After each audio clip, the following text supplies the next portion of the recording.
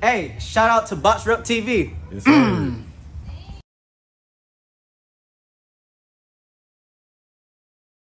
So we're talking about world championships. You've been around Jamel Herring when he was the champion for the Shakur Stevenson count. Man, tell me about that experience and how have you taken that with you as a pro? Oh, that was a really, really good experience. I enjoyed myself a lot, and I learned a lot from just being his sparring partner and being down there with Bo Mack and them. And it was a great experience, and I feel like I changed as a fighter after that camp. Right. Because I started focusing on becoming more of a boxer and not just somebody that comes in and tries to brawl. Because before I was just straight to it, we're gonna swing, I was trying to knock you out. And then one night sparring Jamel, he busted my nose and beat me up.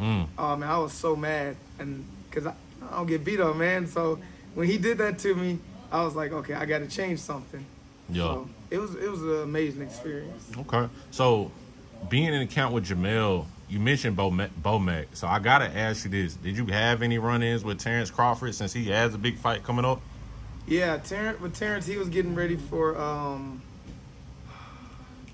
Sean Porter. He was getting ready for Sean Porter. So I saw him a lot. It was pretty cool, you know, and seeing all the cameras there, a great experience, and talking to Terrence. And we were going back and forth playing around. I ended up wrestling him. And because I have a wrestling background, a jiu-jitsu background. Gotcha. And I was playing around with him at first, and because I didn't know he was a good wrestler. Right. And we ended up rolling, so there were submissions involved.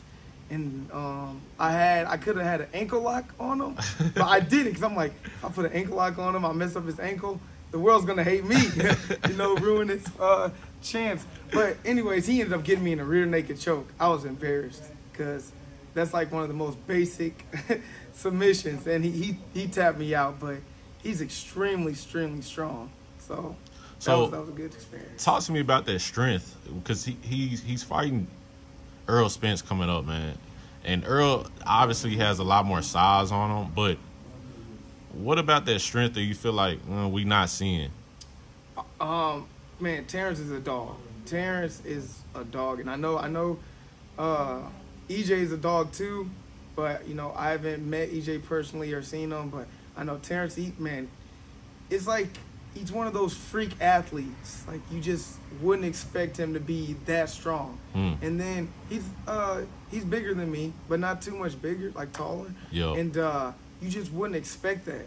And it's like his mentality is he don't care what it is, he's gonna beat you at it. Gotcha. You guys could be playing ping pong. You could be a ping pong champion. And he'll tell you he's gonna beat you. Yo. And you know, Terrence, that's gonna be a really, really good fight. But if I had to bet on it, I wouldn't bet on it, because that's gonna be a good fight.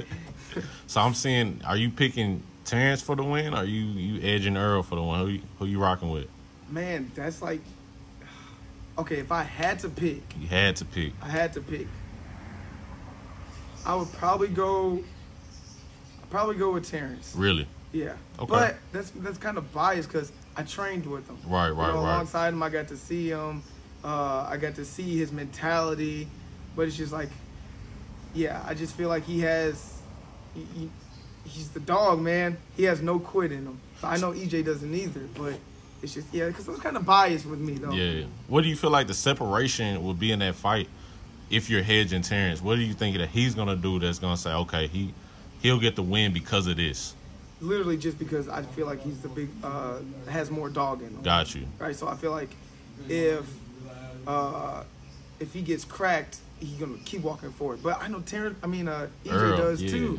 EJ does too. So it's like, that's where I'm like, I don't know. So if I had to pick Terrence, but man, I don't know. It's really gonna be a pit versus a pit, man. Yeah. At the end of the day. So we got 10-0, AJ Graham, and I appreciate you for your time, man. We're gonna get you out of here. We're gonna look forward to seeing more from you, bro. I appreciate you. I appreciate you.